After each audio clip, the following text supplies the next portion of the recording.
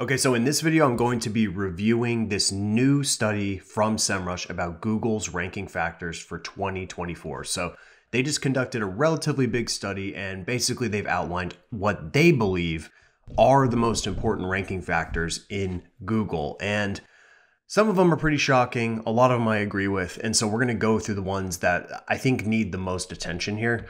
And so you can go ahead and review the report, and just, you can search Semrush on Google and find this report. So I'm probably not going to link to it because it will destroy my visibility on YouTube, as you know. So I will not do that. But what we are going to do is we're actually going to dig into some of these ranking factors, and I'll show you some anecdotal evidence that a lot of these are true and some of them are just kind of ridiculous. Okay. All right, so let's dive into it. So we're just going to be looking at the top 20 Google ranking factors. All right, let's dive in. So one of the first ones that they say is a Google ranking factor is text relevance. Okay, so we'll take a look at this one first. So text relevance really just means how relevant is the page to the keyword that you're going after. All right, so there are a few ways you can measure this. Obviously, you can go and look at this with your own subjective opinion, right? You can go and look in the Google search results and see like, okay, this is highly relevant to the keyword that I'm going after. If it's how to start an SEO business, let's say that's our keyword, and all the results are how to start an SEO business. We'll take a look, how to start an SEO business. And we can see here, and if you just search, like we'll just search like start SEO business, okay?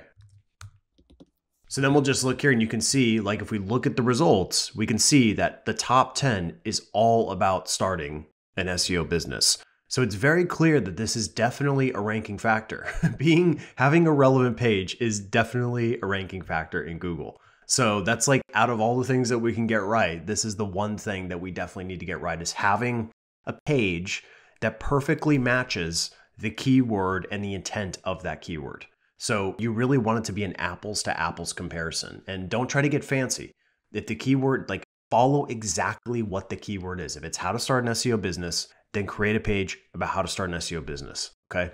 So, and this is just across the board, right? This is just general SEO 101. Create the most relevant page possible that matches the intent. All right. So I agree with that one. And one thing you can do too is you can actually go into Surfer or any on-page SEO tool. It doesn't really make a difference. And you can see, I've actually sorted this so you can see the content score. So this is Surfer's score to determine how well a page is optimized for NLP, which is natural language processing. It's a fancy phrase for keyword relevance, okay?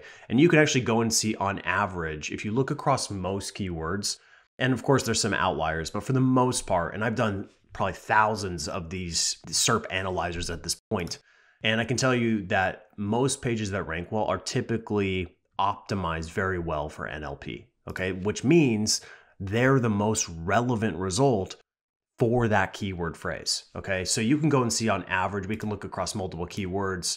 It's pretty clear, right? And there's some outliers here of certain things, but it's also important to remember that this isn't the only ranking factor.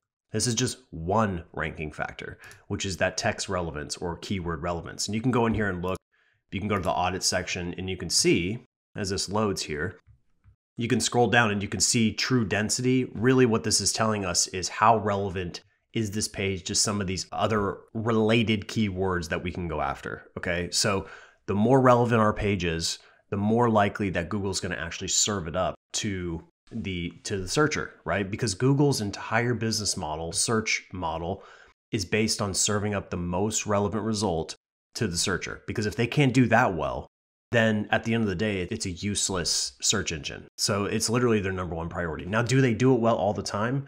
Definitely not. But that is definitely what their objective is. All right, so keep going here. So text relevance, I agree. So this my little emoji here this is going to be whether I agree with it or I don't agree with it. Okay, so on this one, 100% I agree. Definitely a ranking factor. All right, so next one. So we'll go down here. Now we're looking at content elements. Now, this one's a little bit tricky. So if we look over here, you can see what they define as a content element.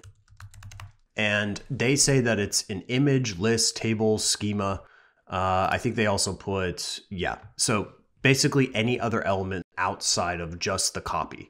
And this one's tricky because I don't know if it's a direct ranking factor, but I do believe that it influences user signals in your content. Okay, so if we go to my site, Gotcha SEO, and I'm pretty crazy about stuff like this, but you'll see even in this blog post, okay, you'll see that if this was just one big block of text and I didn't interrupt with any patterns or I didn't break any patterns with images, then this may not perform as well, because what I'm doing here is I'm breaking that pattern. I'm interrupting intentionally because it increases engagement. And when you increase engagement on your page, those signals, it's hard to quantify, but there's a good probability that those signals are being used in the algorithm, right? And we know that Google is tracking everything we're doing on Google Chrome. Like, all this data is being used. And in fact, in the recent legal case with Google, and they're kind of revealing some of their algorithmic factors, one of them is user signals, all right? Like the amount of people that scroll, the amount of people that engage in this versus the amount of people that just click off or bounce, right? They're measuring those things when someone lands on a page. So the way to keep someone on a page is, first of all, you have to write interesting copy, right? So yeah, ChatGPT ain't going to do it for you. You need to actually write good copy. That's the number one thing. Then after that, you need to add these elements in here that actually make your content interesting. So that's going to be unique images. That's going to be interrupting patterns with other various things, using bullet points, using headings. All of these things, it make the content more interesting. And then also using videos. Okay, videos are a good way to increase the level of engagement on your actual page here. So I agree that these definitely influence the rankings. Okay, and once again, you can go into Surfer and you go over here and you actually go and look at elements or even just images, and you can look at the quantity of images. And so in this case, it looks like the image count, actually, it's funny enough, the image count on this one is actually not that big. Okay. But if we go and look here, we'll see if there's any correlation here, elements, and we'll actually get rid of the content score. And so this is a good example because there isn't really any correlation between just having images and rankings, right? We can just quickly see that doesn't seem to be really any correlation, because there's sites that are ranking poorly that have a lot of images. But it's also one thing to consider is, we're going to be talking about here in a second, these things are really micro type of elements that influence users, and users dictate algorithms. So, it's hard to say whether it's a direct ranking factor. I'd say more of it's like a secondary or indirect factor that may influence user engagement, which is a ranking factor. And that's how a lot of these are as well. Another one is word count. Okay. Black box means that, like, I don't think that it's not important. But I also don't believe that it's a direct ranking factor. So just having a lot of words does not mean you're going to rank. Okay, just plain and simple. However, having a lot of words allows you to optimize your page to have maximum relevance. Okay, and so like if you look, we can actually get rid of a lot of these, and we'll find out that you'll see there is not a correlation between just pure word count and ranking performance, okay? And we'll look across the board. This is just going to be, you're going to see there's not typically a correlation between just quantity of words and ranking well, okay? Look, I mean, there's clearly no benefit purely just if we're just looking at word count that will increase your rankings, okay? So, but the benefit of having a decent word count is that you can actually make the best page possible. Like if you just wrote 5 words on your page, there's basically 0% chance you're going to rank at all. All right. And when you look at this, yes, in the top 10, the average is only about, it's still a lot, 3,200. But if you look across the board, this is in the top, we're looking at the top 48, all right? You wouldn't even show up in the top 50 here if you didn't have a page that at least had some content on it. So we're looking like on average, if we look across the top 50 results for this one keyword, we're looking at it's probably at least 3,000 words for just to even get into like the possibility of ranking. Okay, so, and this is going to be consistent across any keyword that you look at. Very rarely you're going to find, and this one's actually even higher correlation here. But this is why it's, it's very dependent on the keyword. But you're just not going to really find a lot of keywords where like no one has any content, right? And that's why it's also not, you can't say it's a ranking factor because everyone that is ranking writes long content. So that's just kind of the standard best practice. So it's difficult to say whether that's what influences the performance. And I think there are other things that influence performance way more than just pure words. Don't focus on just word count. Focus on creating the most relevant page and the highest quality page, right? So you go into Surfer, you look at these NLP keywords, and you can build out an outline that is going to ultimately help you build the most relevant page. Okay. That's the purpose of these tools. The purpose of these tools is that we can take these ideas and we can build a really relevant outline, a really relevant content brief, and we can build that content from these seeds. Okay. This is what we know is most relevant to that main keyword that we're going after. So you build that most relevant page and you make it as high quality as possible. And when I say high quality, I mean, it should be different and better than what's currently ranking in Google. Okay. So once again, just pure word count isn't going to do anything for you. If you have a website that has no authority and you write a 5,000 word article on some keyword, you're probably still not going to rank. Okay. Because there's other variables that are way more important. So let's keep going here. All right. Word count, in my opinion, is just kind of a neutral thing. It's definitely not a direct ranking factor. All right. So this is the most insane part of this study. And I've seen a few people on Twitter talk about this as well. And I agree with them. So URL and domain traffic and just general ranking position. So according to Semrush, and I don't know, maybe I'm just misinterpreting this and I don't want to like make any judgments on this. This is just my personal opinion, but I just don't understand how URL organic traffic would even be on here because it doesn't even make sense. Like pages that are ranking well are going to have more traffic.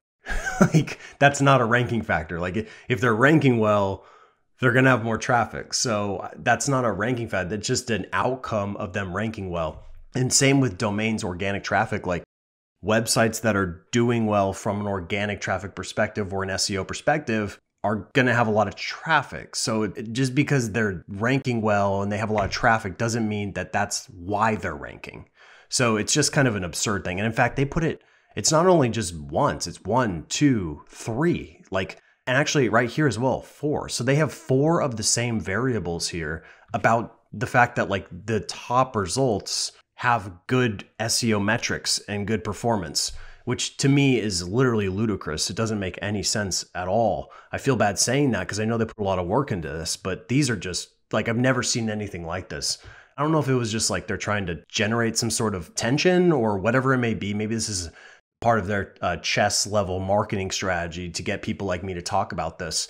But I think it just kind of hurts the credibility of this ranking factor study. So those can be completely ignored and you shouldn't even be thinking about that because it's literally, it has no influence. Like they're just have good metrics because they're ranking well. It's that simple. Okay. So we're just going to skip past that one. All right. Content age. Once again, this is not a direct ranking factor. Like the only variable that matters here as far as the age of your content, like you can have a really old piece of content that has no traffic. Just the general like amount of years that it's been around is not going to correlate to better rankings, nor on the opposite side of the spectrum. Like how new it is not going to correlate with rankings either, right? Now, I do believe there is a little bit of a freshness benefit. I've really experimented with that. I've tested that a lot. Like for example, I have a keyword that ranks best CMS for SEO. And this one here, like I am ranking, let's say number 2. I did go through and actually update this data. So this was an old post. I think I first published this case study in like 2018 or so. And it just got really stale and outdated and it started to fall onto the second page. So I actually went through, did another study basically to just prove my same result. Well, actually, I did in 2016, so it was really old. And then I republished it with this new information, new data, and then I changed the publish date because I did actually update it. And so you could argue that freshness played a role here, but it's probably a minor role. Probably the role that is really the most interesting here is that Google saw that there's a lot of new content here. There's a lot of more, it's become more relevant to the query. Right. And so I think that probably influences more. And this page has a good backlinks as well. Okay. Which we'll be talking about here in a second. But it's just hard to say whether the freshness is the direct thing that influences. I think it does. I think it's very minor, but I do think it has an influence as far as freshness. But as far as like having old content, like that doesn't matter. What matters is that the page has good backlinks. And really, I think that the clock for a page really begins once it gets backlinks. Like just publishing it doesn't start any type of equation into what we're doing. I think once it gets indexed, that's good. Like it's indexed, okay. You're at least in the ballpark, okay, but you're not even close to the ranking game.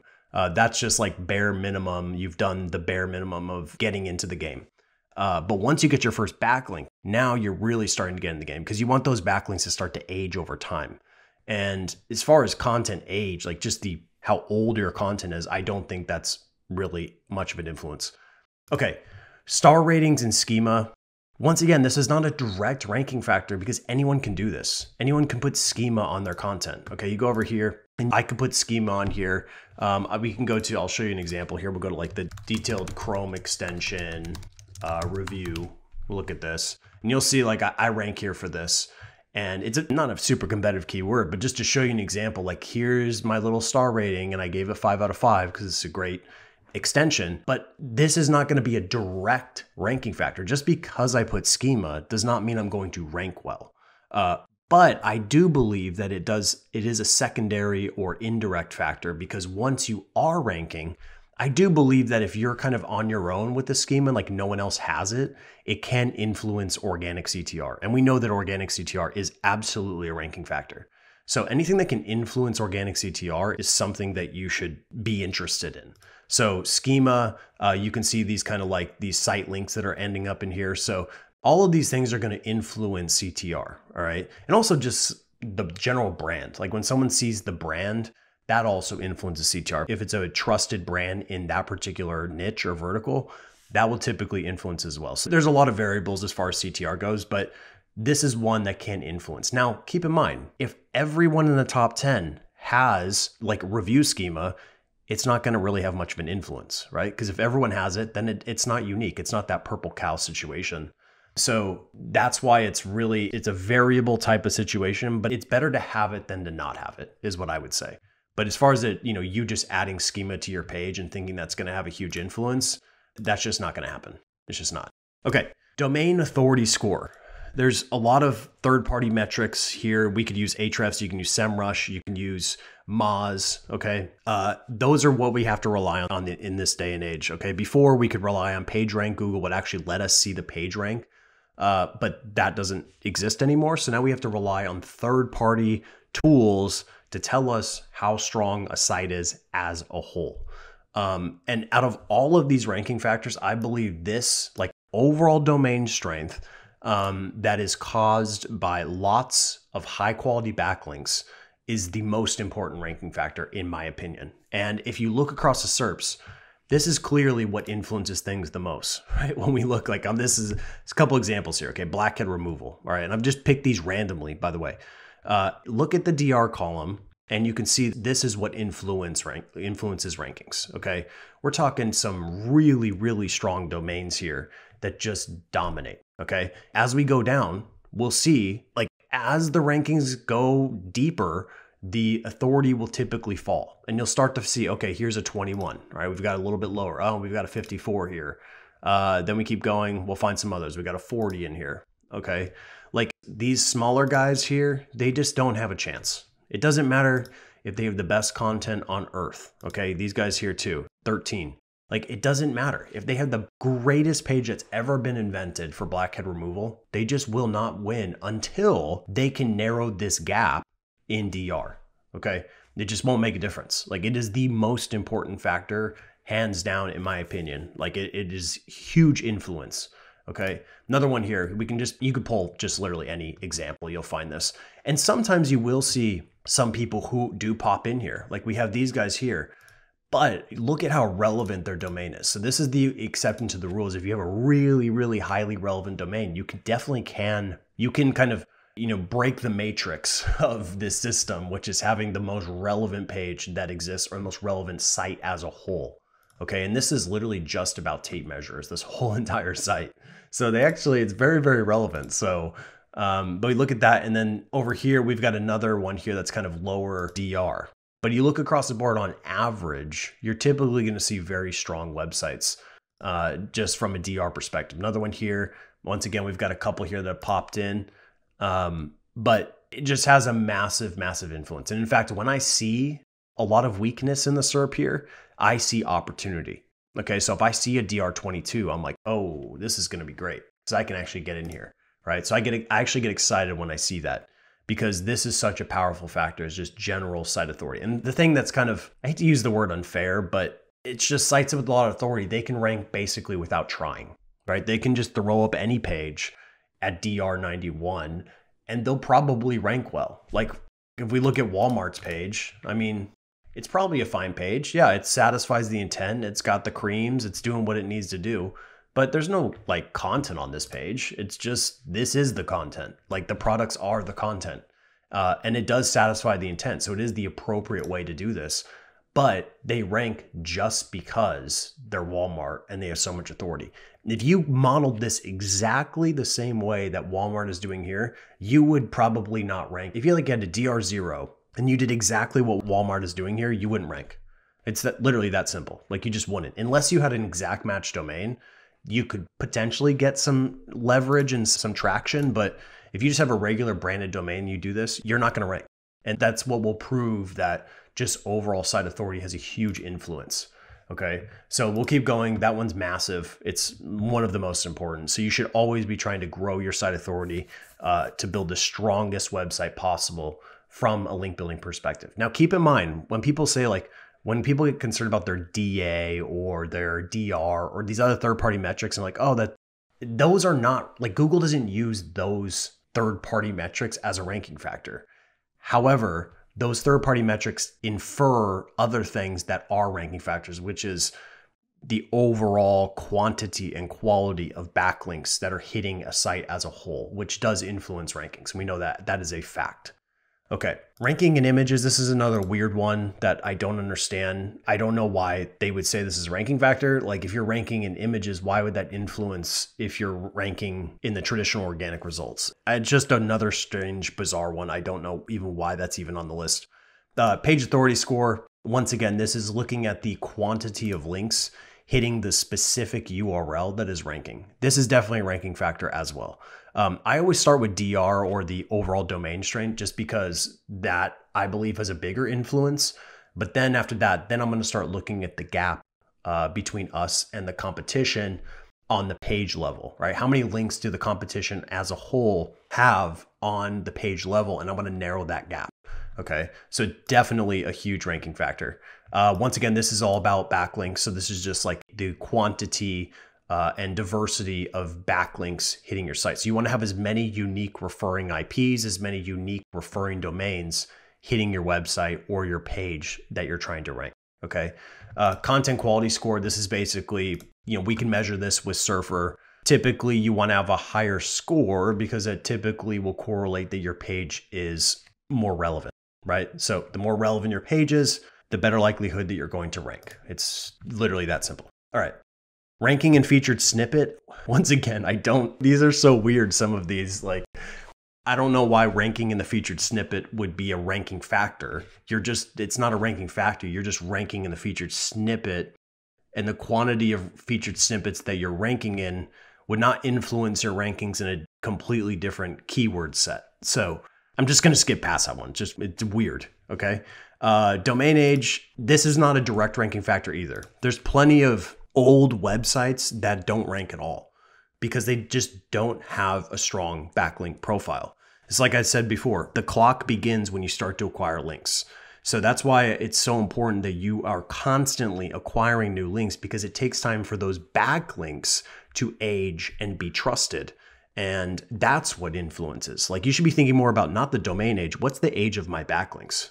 That's really what I would be thinking about, because that's really what's going to have a much bigger influence. And this is why people waste their time on other things that don't matter. Like, you shouldn't be creating tons of content when you don't have a single backlink going to your site. Like, the number one thing you need to focus on is getting high quality backlinks to your site. And that's why typically for me, what I'm thinking about is like, I would rather create one really good asset. So like this one, I actually went and I purchased 26 books on Amazon to find the best ones. Okay.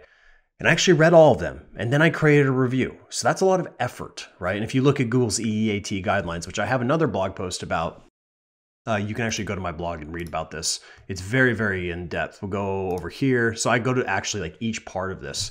But if you look at the Google's EEAT guidelines, like one of the things that they look at, once again, things in these guidelines are not necessarily a direct ranking factor, but they're what you should do to try to create the best page possible. And one of those things is effort, right? Like how much effort was put into this content.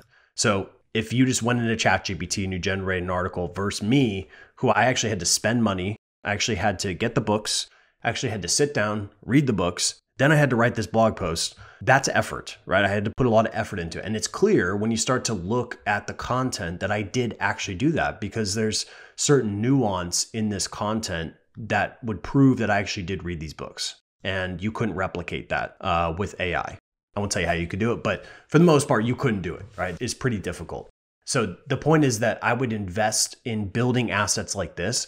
And then if my site was new, and then I would just focus on driving links to a really high quality asset as much as possible so I could grow my site authority. And as my site authority grows, then I start to publish new content, because now the site is going to have the trust. And if the site has the trust, then you can rank a lot easier, right? And that's what we should be trying to do. But when I see people publishing like hundreds of articles on a brand new site that has no authority, you are just wasting your time. Your time would have been better spent going out and acquiring backlinks in your industry that are high quality and relevant. And you can only do that at scale, like the only scalable link building technique in the world. You can buy links all day, but it's not scalable. The only way to scale link building is through content. You have to create things that people want to link to. It's that simple. Okay, direct traffic. I don't believe this is a ranking factor, but I do believe that Google likely tracks this, at least in Google Chrome. And if Google is tracking things in Google Chrome, and this is actually in the legal battle that Google's having, and I actually have a YouTube video about this that you can go and find on my channel. But Google says that Google Chrome, it was built to support Google search. And what that means is that they're using Chrome data, everything we're doing here right now, to determine the quality of pages in their search results. So you could argue that if a page is getting a lot of direct traffic, like if someone went to my post here and they bookmarked it and they put it in their Google Chrome over here, or they went and they shared it with one of their friends in a chat, and that drove direct traffic to my blog posts. And if Google Chrome's tracking all of that, then maybe that could be some sort of trust factor. It's very hard to correlate, and that's why I don't give it a plus as a direct, but I think there is something to it. I think it's a trust signal. And more importantly, like, it's just a sign that your content is good. Like, you don't want to just have organic traffic. That's not a good sign. Like, if you just have organic traffic, then it means you probably don't have a brand, and it means your content, the traffic that you've generated has likely just been directly influenced through pure SEO variables. But it means you probably don't have much of a brand, and it means your content probably isn't that good if people aren't sharing it and linking to it and doing all those other signals that actually prove that it's a good piece of content. So just think about that at a broader level. Loading speed. This is not going to be. It's a type of situation where just having a fast loading page is just generally what you need to do. You can go into Surfer and you can look broadly at this and just go to page speed. You can do, we'll just do, load time here. You'll see that there really isn't going to be much of a variable here. I mean, there's pages ranking here that are, loading basically faster than the first page. Okay. And you're going to see that across the board.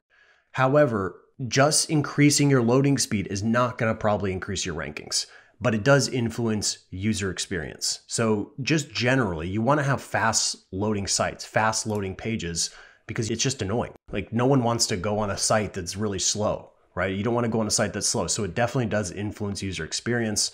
And we could argue that user experience influences SEO in some ways. So just make your site as fast as possible, right? It's not going to hurt you in any way. So you should invest in it, even if it's not a direct ranking factor. I think it's more of like a negative factor than anything. So like if your site, if it takes 20 seconds to load, I think that's going to hurt your rankings. But if you take it from 20 seconds to 3 seconds, I don't think that's going to make your rankings go up. I think it's more of a negative factor than anything. Okay. Just like if your site was hacked, like if your site's hacked, Google's probably going to pull it out of the search results. But if your site is not hacked, it doesn't mean you're going to rank better, right? It's just, it's that type of factor. It's same with an SSL certificate.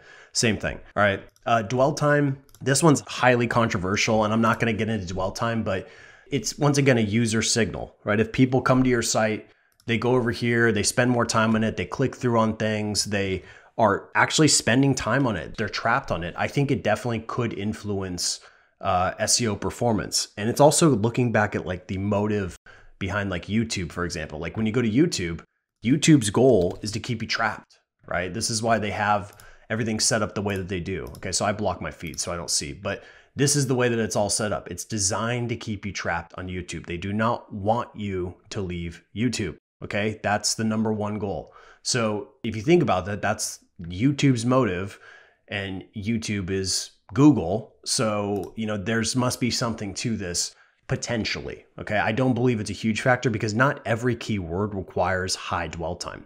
Like, for example, if you're going after what time is it in St. Louis, and I give you the answer right away, then why would you need a long dwell time? That doesn't even make sense. I gave you the answer that you came for. You can leave, right? I've satisfied the intent. I've given you what you want.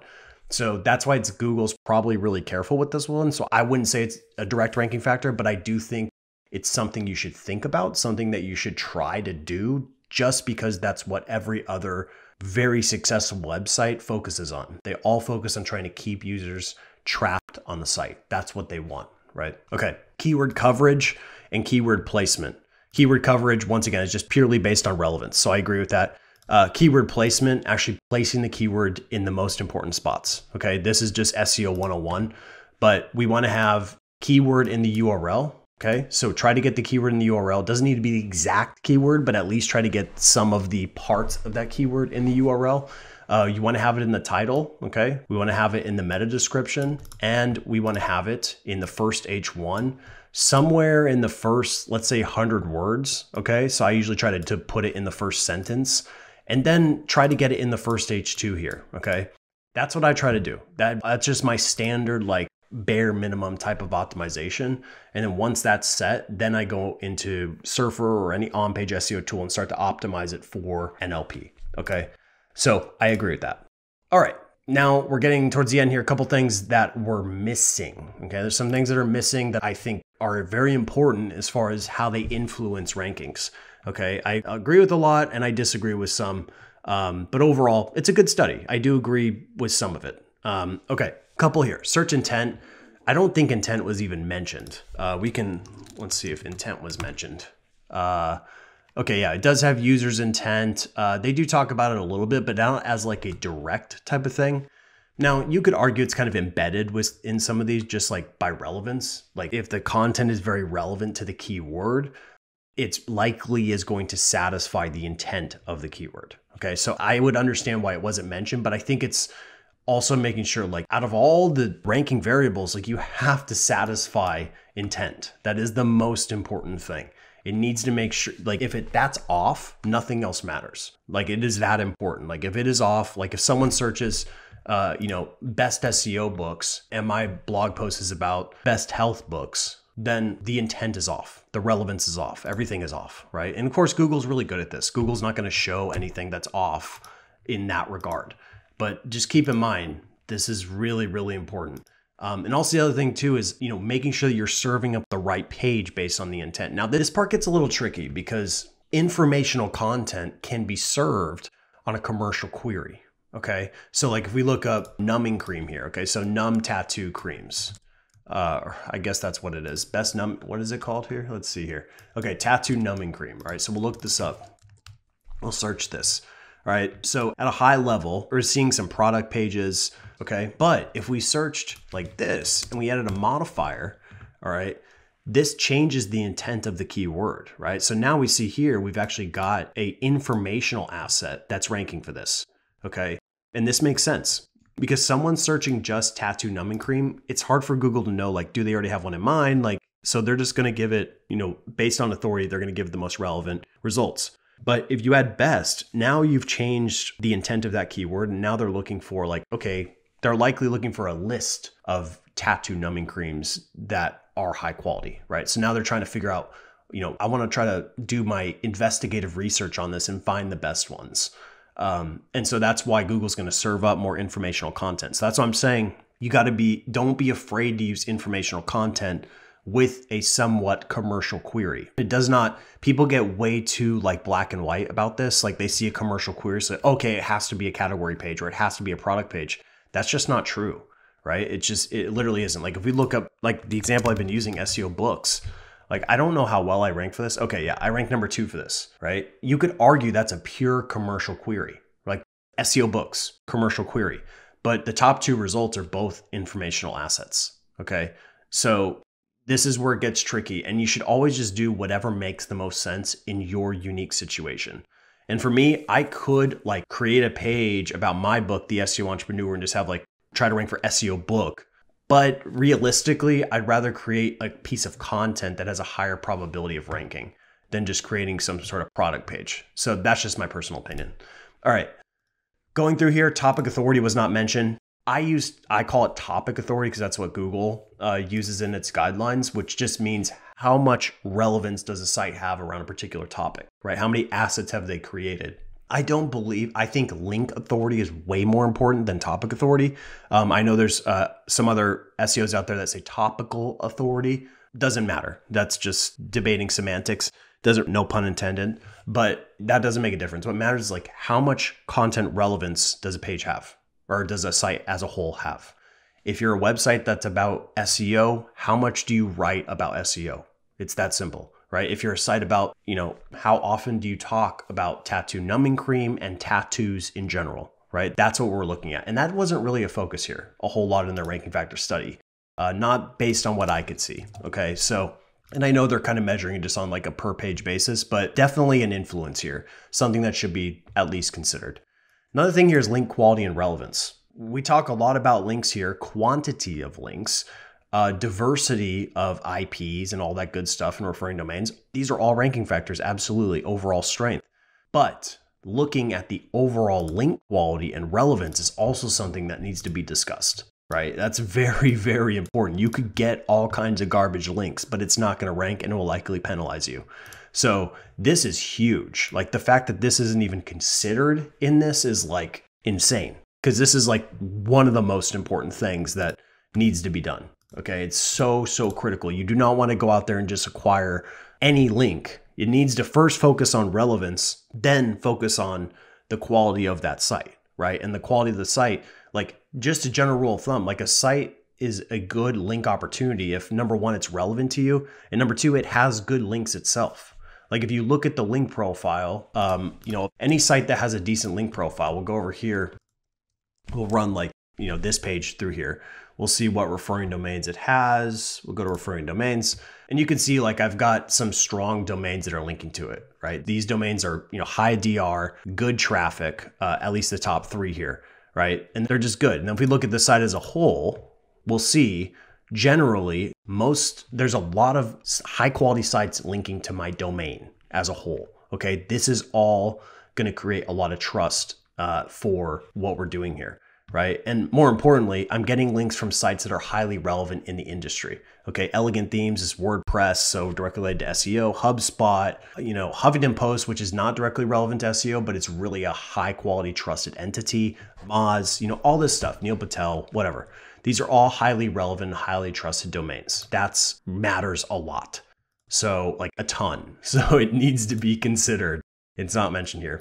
And then finally, the last thing is about anchor text. So anchor text diversity is really, really important. And if you go super crazy with anchor text, you could definitely end up getting penalized.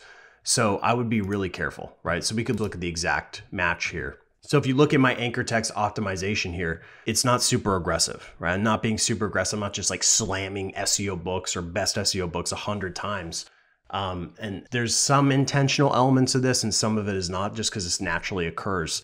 But just be really careful. Don't use your exact match keyword a lot. It's really dangerous, especially if you don't have a lot of site authority. Like big authorities sites can get away with it. But if you're a brand new site and you're trying to do that, I would be very, very careful.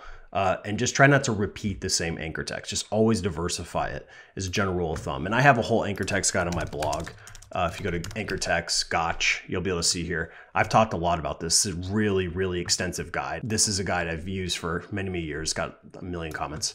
But just follow something like this and just be really careful. That's all. So that is all I have. Yeah, that was the ranking factors study from Semrush. I agree with a lot of it, disagree with some of the weirder ones. But overall, good study, agree with most of it, and hope that was helpful. And let me know what you think about this study in the comments below. And of course, as always, like my videos so we could help manipulate YouTube's algorithm. All right, thank you so much. Talk to you guys soon. Thanks.